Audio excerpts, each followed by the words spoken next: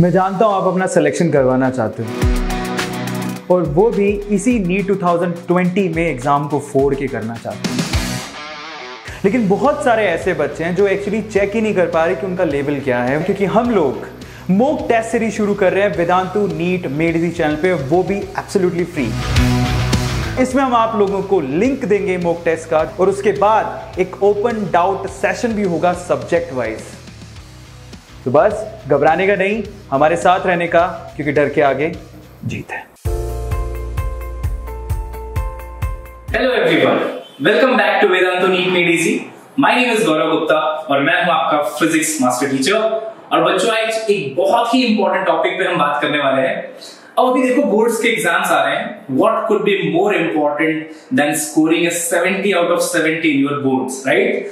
तो हम आपकी नीड को समझते हुए ये सेशन आपके लिए लेके आए हैं and it is super important. बच्चों, आज जो बातें मैं आपको इस सेशन में बताऊंगा, एक कॉपी और पेन लेके आप बैठ जाइए और उनको नोट कर लीजिएगा, ठीक है? It is very important, very essential. In these last moments जो इंपॉर्टेंट चीजें मैं आपको बताने वाला हूं, उसको अगर आप बहुत ढंग से फॉलो करते हो बच्चों, then you can definitely get 70 out of 70। Pattern में चेंज हुआ है सीबीएसई का, आप सभी को पता होगा, और वो बहुत ही इजी बनाता है इस एग्जाम को इस ईयर से, ठीक है? तो चलिए बच्चों, समझते हैं कैसे हम इतना अच्छा मार्क्स इसमें स्कोर कर सकते हैं। सबसे पहले बच्चों, we all the teachers of Vedantu NEET made easy, we are working very hard for all of you. और हम जो आपसे चीज मांगते हैं वो बस एक छोटी सी चीज है। प्लीज हमारे चैनल को आप सब्सक्राइब कर लो, क्योंकि वैसे आप अपना लव और सपोर्ट हमें दे सकते हैं। ऑल्सो बच्चों, you have to hit the bell icon so that you get all the updates of all the notifications of all the sessions. और बच्चों, हिट द लाइक बटन, है ना? Don't forget that. चलिए, ये बैंगलोर ट्रिप का आप सभी को पता है। So if you use your logo और your DP in all your social media accounts with our logo of Vedantu NEET made easy, तो आपको एक मौका मिल सकता है बैंगलोर आने का, है ना? चलिए स्टार्ट कर लेते हैं बच्चों। तो सबसे पहले, जैसा कि मैंने आपको बोला, भाई एग्जाम में अगर हमें फुल स्कोर करना है तो सबसे पहले तो उसके पैटर्न को बहुत अच्छे से समझना पड़ेगा कि हमें किस टाइप के क्वेश्चंस मिलने वाले हैं और कितने मार्क्स हम बहुत आसानी से इजीली सबसे पहले सिक्योर कर सकते हैं, ठीक है? तो सबसे पहले अगर आप देखोगे बच्चों, इस बार जो पैटर्न में चेंज है सीबीएसई फिजिक्स में, आपको 20 क्वेश्चंस मिलेंगे 1 मार्कर के, और इसमें कुछ एमसीक्यूज भी होने वाले हैं, राइट? तो एमसीक्यूज जो होते हैं और जो 1 मार्कर क्वेश्चंस होते हैं वो बहुत ही इजी होते हैं, सिंपल फंडा बेस्ड होते हैं। They are not like derivations जहां पे आपको एक एक स्टेप बहुत ध्यान से लिखना पड़ेगा, डायग्राम्स बनाने पड़ते हैं, ऐसा कुछ भी नहीं करना होता है। यहाँ पे fill in the blanks types भी हो सकते हैं, एमसीक्यू टाइप्स हो सकते हैं, सिंपल फैक्ट आपसे पूछा जाएगा। तो अगर आपके टॉपिक की कवरेज अच्छी है और आपको अगर सारे टॉपिक ऊपर से बहुत अच्छे से आते हैं, तो आप ये 20 मार्क्स लूज नहीं करेंगे। यही चीज अगर डेरिवेशन लिखना होता, कोई न्यूमेरिकल सॉल्व करना होता बड़ा सा, तो हो सकता है कि आप इसमें से कुछ मार्क्स लूज कर बैठते, राइट? तो अगर आपकी नॉलेज अच्छी है फिजिक्स सब्जेक्ट में, आपकी अगर ग्रास्प है और आपने सारे चैप्टर्स एक बार बहुत अच्छे से पढ़े हुए हैं, तो इसका मतलब ये है कि आपसे 20 मार्क्स तो बिल्कुल छूटने नहीं वाले बच्चों।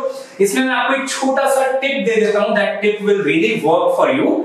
हमने इस पूरे चैनल में 100% एक्सपेक्टेड 1 मार्कर क्वेश्चंस किए हैं, बहुत सारे। उसका डिस्क्रिप्शन आपको हमारे मतलब उसका जो लिंक है हमारे डिस्क्रिप्शन में मिल जाएगा, वो आप देख लीजिएगा, ठीक है? सो 1 मार्कर के लिए हमने बहुत मेहनत की है, बहुत सारे सेशंस लिए हैं, जो कि आपका 20 मार्क गारंटी कर सकते हैं बच्चों। इसके अलावा हमने फिजिक्स में 1 शॉट वीडियोस की एक सीरीज ली थी। ये जो 1 शॉट वीडियोस हैं वो स्पेशली इस 20 मार्क्स के लिए सुपर इंपॉर्टेंट है। तो यहाँ पे आपको बहुत ज्यादा टाइम वेस्ट करना नहीं पड़ेगा। अगर आप सारे 1 शॉट और सारे 1 मार्कर्स देख लेते हैं, मैं आपको गारंटी दे सकता हूं इसमें आप बहुत अच्छा स्कोर कर सकते हो, राइट बच्चों? तो ये इस एग्जाम को थोड़ा इजी बनाता है, क्योंकि ये 20 मार्क्स आपके सिर्फ नॉलेज पे बेस्ड है, आप इसको बड़ी आसानी से स्कोर कर सकते हो, राइट? अच्छा, अपार्ट फ्रॉम दैट बच्चों, ये जो 2 मार्कर क्वेश्चंस हैं, ऐसे क्वेश्चंस आपको 7 देखने को मिलेंगे, 7 इन नंबर, राइट? अब ये जो क्वेश्चंस भी होते हैं, इसमें बहुत ज्यादा डिटेल की जरूरत नहीं पड़ती, बहुत ज्यादा डायग्राम्स की जरूरत नहीं पड़ती, छोटे छोटे से डेफिनेशंस होते हैं। जैसे कि पूछने के आपसे थ्रेशोल्ड वेवलेंथ क्या होता है, वर्क फंक्शन क्या होता है ना? मॉडर्न फिजिक्स से 2-2 मार्क्स के क्वेश्चंस यहाँ पे बहुत सारे आपको देखने को मिल सकते हैं, और भी बहुत सारे चैप्टर्स से छोटे छोटे क्वेश्चन, जैसे कि वेव फ्रंट की डेफिनेशन बताओ, कितने टाइप के वेव फ्रंट हैं, ऐसे छोटे छोटे छोटे क्वेश्चंस आपको देखने को मिलेंगे, ये भी बच्चों बहुत ज्यादा स्कोरिंग है। तो अगर इन जनरल बात की जाए तो अगर आपको सारे टॉपिक्स में एक बार कवरेज है, अगर पकड़ है सारे टॉपिक्स की, ग्रास्प है, तो आप ये 20 और 14 ये तो लूज करने वाले नहीं हो, है ना। तो ये इजी स्कोरिंग है, बिल्कुल 34 मार्क्स को आपके रखे हुए हैं, वो कहीं भी नहीं जाएंगे। 2-4 मार्क्स इधर उधर होते हैं, वो एरर आपको नहीं करना है। अगर आप बहुत ढंग से प्यार से क्वेश्चन को लिखोगे तो आपसे 2-4 मार्क्स भी मिलने वाले नहीं है। And there are people who get full marks in your boards exam, right. तो आप भी ये कर सकते हैं, ठीक है। अब आते हैं बच्चों नेक्स्ट 7 क्वेश्चंस, वो 3 मार्कर होंगे। अब ये जो 3 मार्कर क्वेश्चंस होते हैं, इनमें थोड़ा सा आपको आंसर लिखते समय ध्यान रखना पड़ता है कि अगर डायग्राम है उससे कोई भी रिलेटेड, तो आप कोशिश करिए कि वो डायग्राम वहां पे जरूर बनाइए, है ना। बहुत ज्यादा टाइम नहीं लगेगा एक डायग्राम ड्रॉ करने में, बट एक एग्जामिनर खुश हो जाता है अगर आप उसको डायग्राम के साथ कोई आंसर कन्विंस करके साथ साथ में देते हैं, राइट बच्चों। एक और चीज इसमें ध्यान रखना, यहाँ पे 3 मार्कर क्वेश्चंस में आप बुलेट पॉइंट्स के फॉर्म में भी आंसर लिख सकते हो। यहां तक 2 मार्कर में तो सिंपल डेफिनेशंस आएंगे, ज्यादा बुलेट पॉइंट्स आप नहीं बना पाएंगे, बट अगर आप यहाँ पे बुलेट पॉइंट्स बना के आंसर्स लिखते हो, मार्क्स आपको अच्छे मिलते हैं 3 मार्कर्स में, राइट। तो बुलेट पॉइंट्स एक याद रखिएगा और डायग्राम वाली बात आप ये याद रखिएगा, और यहां से भी you can score very well 3 marker questions में, राइट। अपार्ट फ्रॉम दैट बच्चों, अब हम आते हैं लास्ट यहाँ पे। अब जो सबसे ज्यादा आपको डर लगता है, हालांकि पता नहीं डर क्यों लगता है, डेरिवेशन से लगता है। नहीं लगना चाहिए बच्चों वैसे, ठीक है, क्योंकि डेरिवेशन एक बहुत ही प्रेडिक्टेड चीज है, मतलब प्रेडिक्टेबल चीज है। आप न्यूमेरिकल्स को प्रेडिक्ट नहीं कर सकते, है ना, कि न्यूमेरिकल कुछ भी आ सकता है, कुछ भी वैल्यू आ सकती है, कैसा भी ट्विस्ट करके क्वेश्चन दे सकते हैं। लेकिन बेटा डेरिवेशन जो 20 साल पहले आते थे वही आज भी आने वाले हैं, है ना। तो डेरिवेशन चीज नहीं होते, बिल्कुल स्टैटिक है, डायनामिक चीज नहीं है वो। तो वो चीज बहुत ही इजी है, बस आप थोड़ा सा एफर्ट मारो और उन डेरिवेशंस को ठीक कर लो, है ना। अब इसके लिए हमने यहाँ पे डेराइव विद फील का एक सीरीज शुरू किया है, ठीक है। सो I will be taking the series derive with feel का, और यहाँ पे एक्सपेक्टेड 5 मार्कर क्वेश्चंस हम लोग डिस्कस करते हैं, ठीक है। और अभी हमारा साइक्लोट्रॉन एंड वेलोसिटी सिलेक्टर का वीडियो जो है वो लाइव हो चुका है चैनल पे। वो बहुत इंपॉर्टेंट टॉपिक है बच्चों, 5 मार्कर में आ सकता है, उसकी आप प्रैक्टिस कर लीजिए। और जो चीज सबसे इंपॉर्टेंट है, यहाँ पे डायग्राम तो मस्ट है, ठीक है। अगर कोई भी डेरिवेशन आया है, कोई भी चीज एक्सप्लेन करने को बोला गया है, डायग्राम बनाना ही पड़ेगा आपको, और इसको जितना एलोबरेट कर सकते हैं। और यहाँ पे भी बुलेट पॉइंट्स काफी हेल्प करेगा, ठीक है। तो rather than writing the paragraph, एक ही जगह ढेर सारी कुछ करके चीजें लिख दी, वो इतना काम नहीं करेगा। यहाँ पे बुलेट पॉइंट्स में अगर आप आंसर देंगे, it will be very much useful for all of you, ठीक है। तो बच्चों ये ओवरऑल चीजें हैं, ठीक है। आपको 1 marker videos, 1 short videos, derive with feel की वीडियोस सब कुछ मिल जाएगा। और यहाँ पे जो चीजें हैं जनरली 3 और 2 मार्कर वाली, यहाँ पे भी आपको एक मेरी वीडियो बहुत ज्यादा हेल्प करने वाली है, जिसका नाम है 12th बोर्ड्स स्प्रिंट, ठीक है। तो स्प्रिंट की वीडियोस भी हम लोग आपको डिस्क्रिप्शन में दे देंगे उसका लिंक, ठीक है बच्चों। So yes, follow us very well, और जो चीजें मैं आपको बोल रहा हूं उनका ध्यान रखिए बहुत अच्छे से, you can score really nice in your paper, ठीक है। चलो अपार्ट फ्रॉम दिस, इसका आप चाहो तो एक बार जल्दी से स्क्रीनशॉट भी ले लो बच्चों, क्योंकि ये बहुत ही इंपॉर्टेंट चीज है ना। कौन से मार्क्स में किस टाइप के क्वेश्चंस आ सकते हैं, कहां से आप उनको अपना बेटर कर सकते हैं, बहुत इंपॉर्टेंट है। स्प्रिंट में बच्चों आपको पीडीएफ भी मिलता है, बहुत सारे क्वेश्चंस मिलेंगे वहां पे प्रैक्टिस के लिए, आपको करना चाहिए वो भी, ठीक है। चलिए बच्चों आगे बढ़ जाते हैं। नेक्स्ट जो चीज है जो मैं बात करना चाहता हूं आपसे, वो वेटेज है। हालांकि आपको वेटेज अभी तक पता चल ही गया होगा। आपको पता है इलेक्ट्रोस्टैटिक्स करंट में 16 मार्क्स के क्वेश्चंस आते हैं, मैग्नेटिक इफेक्ट ईएमआई में 17 मार्क्स, ऑप्टिक्स और ईएम वेव्स सबसे इंपॉर्टेंट, सिर्फ ऑप्टिक्स और ईएम वेव्स मिलके 18 मार्क्स। तो जियोमेट्रिकल ऑप्टिक्स, वेव ऑप्टिक्स बहुत ही सुपर इंपॉर्टेंट है, ठीक है। Dual nature of radiation and matter, atoms and nucleus, generally बच्चे इसको नेग्लेक्ट करते हैं बच्चों। 12 मार्क्स ये फ्री के हैं, यहाँ पे सिर्फ फोटो इलेक्ट्रिक इफेक्ट पूछते हैं ज्यादा, ठीक है, और deep Broglie wavelength. Photo electric effect में डायग्राम्स सारे देख लेने हैं आपको, बेसिक इक्वेशन सारे के सारे देख लेने हैं। एटम्स एंड न्यूक्लियर बेटा केमिस्ट्री में भी है, तो केमिस्ट्री में जो आपने पढ़ा है वो भी आपको यूज हो जाएगा। रेडियो एक्टिविटी है ना, मास डीके, ये सब आपको बहुत अच्छे से पढ़ लेना चाहिए एक बार। इलेक्ट्रॉनिक डिवाइसेस जो है, हालांकि आपको यहाँ पे दिख रहा होगा कि सर सिर्फ 7 मार्क्स का है वेटेज, बट बेटा बहुत इंपॉर्टेंट है, क्योंकि यहां से ट्रांजिस्टर्स और लॉजिक गेट्स हट चुका है। तो किस चीज का 7 मार्क्स मिल रहा है ये भी तो सोच के देखो, कितना कम पढ़ना है आपको। फिर सिर्फ सेमीकंडक्टर्स वाला पार्ट पढ़ना है आपको, है ना, और उसके लिए आपको मिल रहे हैं 7 मार्क्स। ये बेटा फ्री के मार्क्स है, अच्छे से पढ़ लो, and this is your 70 total marks, right बच्चों। आगे बढ़ जाते हैं, क्या क्या इजी चीजें हैं जो हम आसानी से कर सकते हैं। डेरिवेशंस को मैं हमेशा इजी में रखता हूं, आप बच्चे टफ में रखते हैं, मुझे उसका रीजन आज तक समझ में नहीं आया, बट बच्चों लिटरली अगर टीचर कह रहा है कि सच में इजी है तो वो इजी है, ठीक है, मान जाओ इस बात को, और जितनी जल्दी हो सके अपनी सोच चेंज कर लो, तभी आप 70 आउट ऑफ 70 कर पाओगे। डेरिवेशंस को बिल्कुल भी टफ मत समझो, आप अच्छे से प्रैक्टिस करके जाइए, याद करके जाइए, अच्छे से होगा। और बेटा स्टैटिक चीज है, सब वैसा ही डेरिवेशंस लिखेंगे जैसा आप लिखेंगे, सबको अगर 5 मार्क्स मिले तो आपको भी 5 मार्क्स ही मिलेंगे। न्यूमेरिकल में ऐसा नहीं होता है, कई बार आप एक स्टेप में गलती कर देते हो क्योंकि वो न्यूमेरिकल नया सा दिख रहा होता है आपको। डेरिवेशन कभी भी नया सा नहीं दिखेगा, वो वही पुराना घिसा पिटा डेरिवेशन है जो बुक में इतने सालों से चलता आ रहा है। तो बहुत इजी सेक्शन है, थ्योरी बेस्ड क्वेश्चन जो सीधा सीधा एकदम फैक्ट बेस्ड पे आपको पूछे जाते हैं, बताइए थ्रेशोल्ड वेवलेंथ क्या है, इस टाइप के क्वेश्चंस है ना। न्यूमेरिकल्स एंड एमसीक्यूज, ये जो एमसीक्यू वाला पार्ट है 20 क्वेश्चंस वाला, जिसके लिए आपको 1 मार्कर मिलते हैं, 1 मार्क्स मिलते हैं, बहुत इजी है, बट उसको एक क्वेश्चन का 1 मार्क मत देखो आप, 20 क्वेश्चंस के 20 मार्क के पॉइंट ऑफ व्यू से देखो, बहुत ह्यूज वेटेज है उस चीज का, राइट। तो that is also very easy.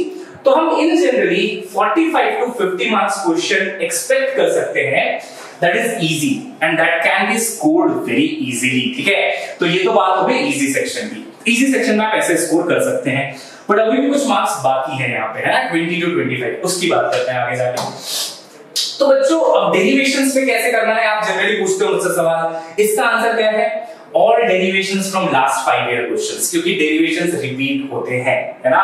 तो 5 ईयर का डेरिवेशंस को बिल्कुल देख लेना, कौन कौन सा डेरिवेशंस आया था। एनसीईआरटी ऑब्वियसली गॉड बुक है, फॉलो करनी ही करनी है। Boards sprint of PDF of Vedantu, तो मैंने जैसे आपको बताया अभी 12th की मैंने स्प्रिंट ली है और उसमें आपको बहुत सारे पीडीएफ दिए हैं। हर पीडीएफ में बच्चों, हर पीडीएफ के अंदर टॉपिक वाइज पीडीएफ है वो, और ढेर सारे डेरिवेशंस गिवन हैं। सिर्फ आप उन पीडीएफ्स को भी अगर कर लेंगे चैप्टर वाइज, आपके लिए बहुत ज्यादा हेल्पफुल होने वाला है। यू कैन डाउनलोड देम, और फिर से लिंक कहां मिलेगा, डिस्क्रिप्शन में मिल जाएगा। Follow the derive with feel, ये सीरीज अभी नई नहीं चालू हुई है, ठीक है, एक लेक्चर आया है अभी, और भी बहुत सारे लेक्चर्स आने वाले हैं, इसको देख लीजिए आप, बहुत ज्यादा जरूरी है, ठीक है। साइक्लोट्रॉन और वेलोसिटी सेलेक्टर हो चुका है, अभी ऑप्टिक्स के डेरिवेशंस आने वाले हैं, वेव ऑप्टिक्स के डेरिवेशंस आने वाले हैं, कीप फॉलोइंग देम, ओके। अच्छा, theory and definitions, yes NCERT आपको प्रेफर करना है बच्चों। यहाँ पे आप 1 शॉट वीडियोस और जो मैंने आपको बताया है ना 1 मार्कर वाला, that is also very much important, playlist में आपको मिल जाएगा, डिस्क्रिप्शन में भी हम आपको ऐड करा देंगे, राइट। अच्छा, न्यूमेरिकल्स एंड एमसीक्यूज, क्या करना होता है न्यूमेरिकल्स एंड एमसीक्यूज के लिए, फॉर्मूला याद करना होता है। मैंने जो 1 मार्कर क्वेश्चन की 100% एक्सपेक्टेड वाली सीरीज ली है, आप वहां पे अगर अटेंड करते हो तो आपने देखा होगा कि 90% क्वेश्चंस तो सिर्फ फॉर्मूला याद होने से और बेसिक कांसेप्ट पता होने से हो जाते हैं, इतने डिफिकल्ट नहीं होते हैं वो क्वेश्चंस, है ना। तो आप फॉर्मूला याद करिए, उनका शीट बनाइए, और मैं तो कहता हूं फॉर्मूला शीट के साथ साथ शॉर्ट नोट्स भी लिखिए, बहुत छोटी छोटी सी इंपॉर्टेंट चीजें है, छोटी मगर मोटी बातें, शक्तिमान के अकॉर्डिंग, वो भी आपको लिखना चाहिए उसमें, ठीक है। Practice previous year questions, obviously सभी को पता है ये चीज तो, है ना। रेफर एमसीक्यू सीरीज 100% एक्सपेक्टेड, भाई जो आपको बोल रहा है ना 1 मार्कर 100% एक्सपेक्टेड क्वेश्चंस वाली सीरीज को आपको फॉलो करना चाहिए बच्चों। अच्छा, अब टफ सेक्शंस में आ जाते हैं। तो अभी तक हमने 45 to 50 मार्क्स पर स्कोर कर लिए, कैसा लग रहा है बच्चों, 45 to 50 मार्क्स स्कोर हो गया आपका, चलिए बहुत अच्छा लग रहा होगा। रेस्ट जो बचा हुआ है हमारा 20 to 25 मार्क्स, उस पे आ जाते हैं फटाफट से, है ना। वो हम कैसे करेंगे, देखो, question based on applications of concept, concept application पे बेस्ड जो क्वेश्चन होंगे उनकी हम बात करने वाले हैं यहाँ पे, ठीक है। अब ये जो कांसेप्ट बेस्ड क्वेश्चन होते हैं, थोड़ा सा इसमें एनालिसिस करना पड़ता है, थोड़ा सा आपको दिमाग लगाना पड़ेगा, है ना। तो ये आप ज्यादा से ज्यादा प्रैक्टिस करके, पढ़ाई करके कर सकते हैं। अच्छा, तो you can expect 20 to 25 marks question which is slightly tough. देखो वैसे भी सीबीएसई एग्जाम्स का लेवल नीट और जेईई के एग्जाम से कम ही होता है, जब मैं टफ कह रहा हूं तो ये इसी के जो इजियर क्वेश्चंस है उसके कंपैरेटिवली टफ है, ऐसा नहीं उनका टफनेस लेवल बहुत ऊपर है। Getting my point. अच्छा, must practice last 5 to 7 years of question papers, बिल्कुल सही है। 5 to 7 इयर्स के क्वेश्चन पेपर जब आप देखेंगे आपको फील हो जाएगा कि भाई टफनेस का लेवल क्या है, सर तो टफ बोल रहे हैं बड़ी आसानी से, ये आखिर टफ है क्या, मैं देखूं तो जरा।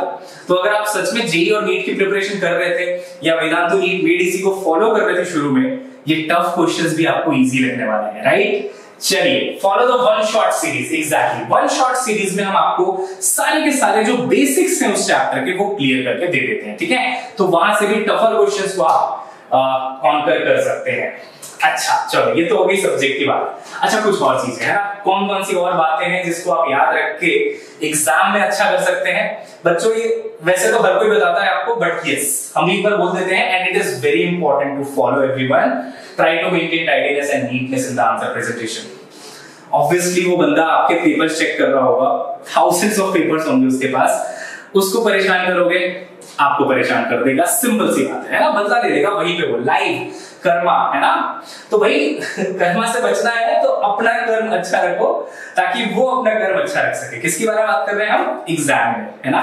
तो अपने पेपर को साफ और सुथरा रखिए, आपकी जिम्मेदारी है, तब आपको जो नंबर भी है वो अच्छे से मिल जाएंगे, right. Try to answer in bullet points. जैसा कि मैंने आपको बता रहा था कि 3 मार्कर और 5 मार्कर में अगर आप बुलेट पॉइंट्स में लिखते हैं रादर देन पैराग्राफ, तो देखने में भी अच्छा लगता है और उसको आसानी से पॉइंट समझ में आ जाते हैं कि भाई इस बंदे को ये पॉइंट भी आता है, ये भी आता है, ये भी आता है, ये भी आता है। अदरवाइज उसी चीज को पैराग्राफ में ढूंढना खुद में एक पजल होता है ना, कि क्या क्या चीजें इसमें लिखी हैं। पॉइंट वाइज कोई इंपॉर्टेंट पॉइंट है, एक पॉइंट में लिखा, फुल स्टॉप लगाया, सेकंड पॉइंट चालू किया, फिर से लिखा बुलेट पॉइंट में, फिर फुल स्टॉप लगाया, तो ऐसे में आपको ज्यादा मार्क्स मिल सकते हैं।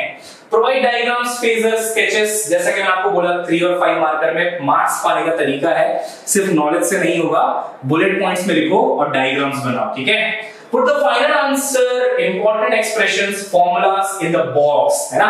इसका रीजन ये नहीं है कि आपके फॉर्मूले भाग जाएंगे निकल के कॉपी से, खैर इसका रीजन ये है कि वो आपको एग्जामिनर को फाइनली एक जगह पे दिखना चाहिए कि आपने जो इतना लंबा चौड़ा काम किया है बीच में, उसका रिजल्ट सही आया है कि नहीं। क्योंकि कई बार ना एग्जामिनर सबसे पहले रिजल्ट देख लेता है, फिर बाद में जाके वो डेरिवेशन को चेक करता है, ठीक है, क्योंकि उसको जानना होता है कि भाई इसने सही एक्सप्रेशन निकाला भी है या नहीं निकाला।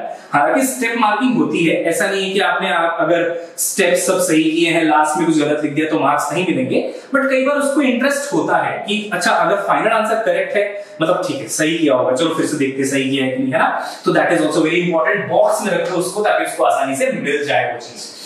Do not leave any question. Obviously boards का एग्जाम है ना, नीट और जेईई तो है नहीं कि नेगेटिव मार्किंग है, ऐसा थोड़ी ज्यादा लिख दोगे तो मार्क्स कट जाएंगे, गलत हो गया तो, है ना।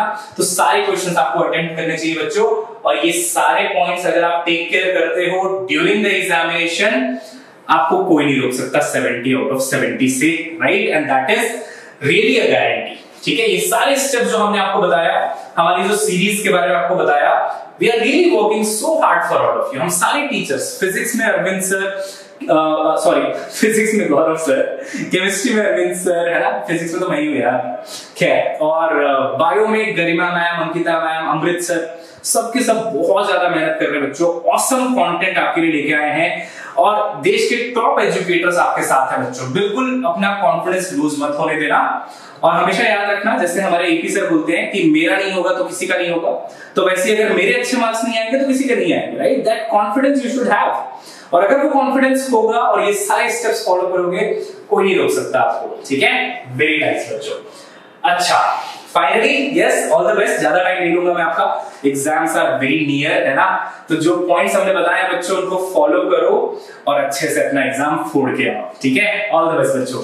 अच्छा फाइनली एक छोटा सा आपके लिए इंफॉर्मेशन है। सो 12th का क्रैश कोर्स भी हमने लॉन्च किया है वेदांतु के प्लेटफॉर्म पे। You can go there, check out, ये लिंक है उसका, और ये कूपन कोड आपको यूज करना होता है टू गेट दिस डिस्काउंट, ठीक है। आपको लगता है कोई चैप्टर आपका बहुत ज्यादा वीक है और आप उसको खुद से पढ़ ही नहीं सकते, आपको पूरे चैप्टर में हेल्प की जरूरत है अगर, तो आप ये चीज क्रैश कोर्स आप ज्वाइन कर सकते हो, ठीक है। Okay, and everyone, Telegram group है हमारा, यहाँ पे सारे टीचर्स होते हैं, you can interact with them, तो ये भी आप ज्वाइन कर सकते हैं। This is the link for that. And बच्चों फाइनली, जैसा कि मैंने आपको बोला, the only thing we expect from all of you is the love and support. और लव और सपोर्ट कौन से फॉर्म में आता है? सब्सक्रिप्शन के फॉर्म में ही आता है, obviously, which is free of cost, right. इसमें आपका कुछ भी नहीं जाता, 2 सेकंड लेने बच्चों, सब्सक्राइब कर दो इस चैनल को and show your support towards us. Also बच्चों share the video with others, okay, ताकि सभी को इसका बेनिफिट मिले। आपको अगर लगता है आपके लिए वीडियो बेनिफिशियल था तो दूसरों के साथ भी शेयर कर दो। और हाँ, ये लाइक का जो बटन होता है छोटा सा, है ना, उसको हिट करना मत भूलना बच्चों, ठीक है। चलिए, so as always we are always there for all of you. Wish you best of luck बच्चों। पूरे साल मेहनत की है तो सब कुछ अच्छा ही होगा, है ना। और बिल्कुल सारे टेंशन हटा दो, रिलैक्स हो जाओ, आराम से जाके अपना पेपर दो। Okay everyone, So this is Gaurav Gupta signing off. मिलते हैं नेक्स्ट क्लास में बच्चों with some amazing content. Bye bye, see you soon.